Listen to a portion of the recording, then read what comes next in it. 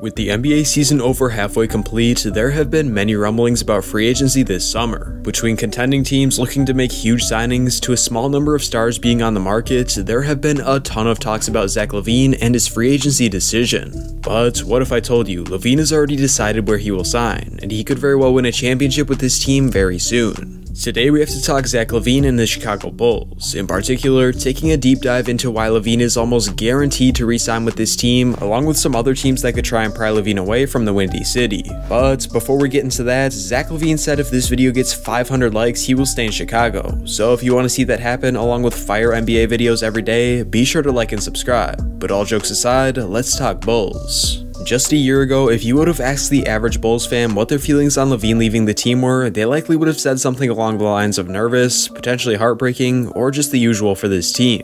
Taking a look at the Bulls team just last year, they were far from good to say the least. Sure, they had some solid young talents around Lavine with Kobe White and Lauri Markkanen, but other than that, the Bulls just did not have the pieces to win now. But man, have things changed. As you all know, the Bulls made a frenzy of moves, acquiring big man Nikola Vucevic last year at the trade deadline and signing very notable players such as Demar Derozan, Lonzo Ball, and Alex Caruso during the offseason. The main priority of the Bulls at this point was very clear: do as much as they can to win now and keep Lavine in the Windy City. And well, to say their plan came together flawlessly might just be an understatement. At the moment, the Chicago Bulls are tied with the Miami Heat for the #1 seed in the East, and even though this team has battled health and safety protocols along with injuries this year, they have shown that they are a legitimate threat to take the East with their fast-paced offense and surprisingly solid defense. To put it simply, the stars of this team in Lavine and Derozan have been putting on an absolute clinic, and with the help of elite depth, the Bulls have made their dominance look easy this season, so there's no reason for Lavine not to re-sign, right? Well, surprisingly, for once I have to say that it seems like there is no way Lavine leaves the Bulls this season, but why exactly is that the case? Well, I believe there are 5 reasons why Lavine will likely stay with this team, so let's get right into those and then discuss the only instance in which Lavine would leave and where he would go. As mentioned, the stars and depth of this Bulls team has been top tier this season, so much so that I believe this is the main reason why Lavine will stay. I know it may seem cliche, but as a fan watching this team, it seems like they've built a new culture for this team centered around playing hard and straight up hustling, which at the end of the day is all that you can ask for if you're a star like Lavine. If you know your teammates will put it all out there night in and night out, along with the fact that they are constantly trying to improve their game, there is really no reason to leave the team. The hustle culture of this team has really shown over the past 4-game win streak, which brings us right into the main reason why Lavine will likely re-sign.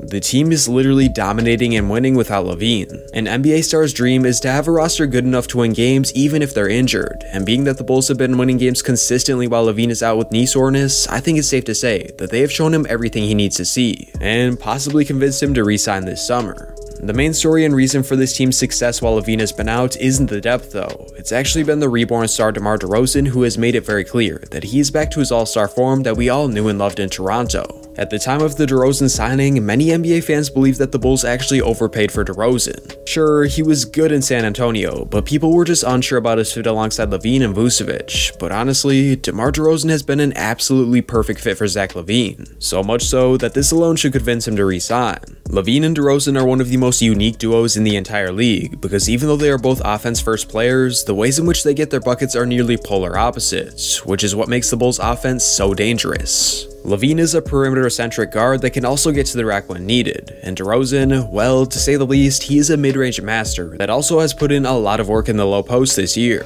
Sure, he will shoot the 3-ball occasionally, but for the most part, Demar puts in his work just inside the 3-point arc. And with 2 scoring threats like this on the floor at the same time, the Bulls have been one of the most best offensive teams in the entire NBA this season. The fit with these 2 stars is surprisingly seamless, which has led me to conclude that unless things go horribly wrong in the playoffs, Lavine will likely try to continue to win now with the Bulls and Demar Derozan for at least the rest of his late prime. But even though Derozan is great, there is another very underlooked reason that Lavine will stay in Chicago for years to come, that being their stability.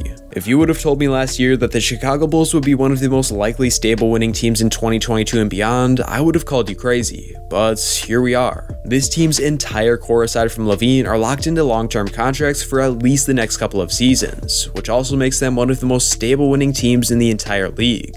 Sure, a team like the Nets or somewhere similar might look appealing at first, but we have to keep in mind that players really value chemistry and keeping a core together to build something special. When a contending team like the Nets or Lakers is always moving pieces around, it can be tough to build trust and chemistry. And even though Lavine obviously wouldn't get traded from a team like that if he signed there, it can still create locker room tension if an unpopular trade goes down. The Bulls team has almost all of their main pieces under contract, so if they're able to win in the postseason and Lavine sees the potential of this team winning it all, there's really no reason for him to leave. Even if the Bulls do struggle in the postseason, I believe Lavine should stay for one reason and one reason only. The Bulls franchise believed in this man and took a huge risk when trading for him. I'm not sure if you guys remember, but when the Bulls traded for Lavine, he was out with a torn ACL, and they dealt star Jimmy Butler to get him. Now I know this team would have likely traded Jimmy anyways because he was disgruntled, but Lavine was a big gamble for this team. As a Timberwolves fan who watched this injury happen, I honestly did not think that Lavine would bounce back to what he was at the time, let alone what he is now. I'm very happy that Lavine proved me wrong, but back to the main point. The Bulls value and believe in Lavine. This team took a gamble when they traded for him, and they took another gamble with their trades in the past season to build around him. It is clear that the Bulls franchise is committed to getting Lavine what he needs to win at the highest level, so why would you leave a franchise like that? The short answer to this whole thing is that he shouldn't leave, and in addition to the commitment of the franchise, I believe this Bulls team hasn't even reached their full potential just yet. People are quick to forget that this team has a potential two-way star in Patrick Williams just sitting on the sideline, and next season when he comes back, there is a very good chance that he wreaks havoc on the league. On top of that, I believe there is still a lot of room for players like Lonzo Ball and Nikola Vucevic to grow. Zoe has been great in his role this year, but I am still under the impression that he can be a 20+ point per game scorer and potentially all-star player in the future. Plain and simple, the Bulls have not peaked yet, and being that they have the 1 seed right now, if I were Lavine, I'd stick around and see what this special core can do. Despite the immense amount of reasons for Lavine to stay with Chicago, we have to talk about the harsh truth that there is a small chance he could leave this summer. Sure, the Bulls are the perfect franchise for Lavine, and they're winning right now, but at the end of the day, a lot of it comes down to business for players, so if Lavine isn't 100% sure about the future of this team for whatever reason, there is a chance that he could leave. Do not get it twisted, I don't think this will happen, but I still wanted to discuss why Lavine could leave and where he could possibly go for those wondering. But again, this is pretty much for fun, because I do not see this man leaving this summer. The only instance in which I see a sliver of a chance at Lavine leaving is this scenario.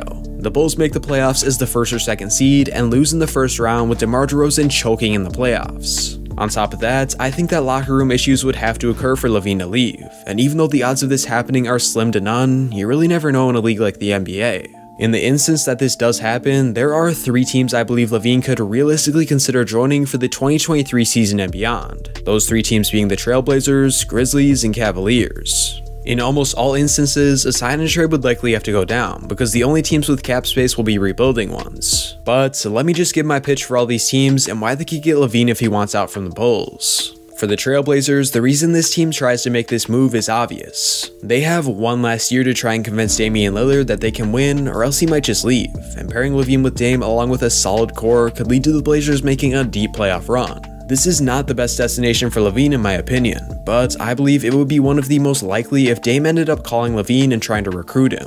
The 2 better options in my opinion consist of the Grizzlies and Cavs, both of which are young teams with insane potential for the future. Starting with the Grizzlies, pairing high flyers Ja Morant and Lavine might just create the most exciting NBA backcourt in the entire league. The Grizzlies have made it very clear that they are legit this year and have the core to win now, and Lavine would be the cherry on top to make this team true contenders. Lavine would bring some of the shooting that the Grizzlies need, and he would take some of the scoring burden off of Ja Morant. Like I said, a sign and trade would have to go down, but I think the Grizzlies would jump on the chance to get Lavine if given the opportunity. But the Cavs in my opinion are surprisingly the best option for Lavine.